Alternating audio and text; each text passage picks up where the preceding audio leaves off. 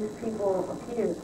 In the center of them, I saw a man with a white cape, and he had kind of a peaceful look on his face, which looked peaceful, and it was blurry kind of. And then, at first, I meant it as a wizard, but then as he started to talk, I realized that was God because of the way he was talking. And how so? How was he talking to you? just like the knowledge in his voice, like struggle to live, and you will live and return to earth. And And how was he talking to you?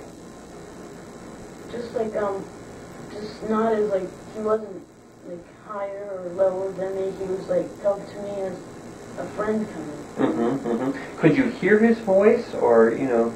I didn't see his face moving. I just heard the voice. Oh, is that right? You just kind of heard it. Did you hear it like you hear me talking now, or was it different than that? It was, yeah, it was the same way. It was the same way. It's like you heard his voice, but didn't really see his face. But what is God, anyway?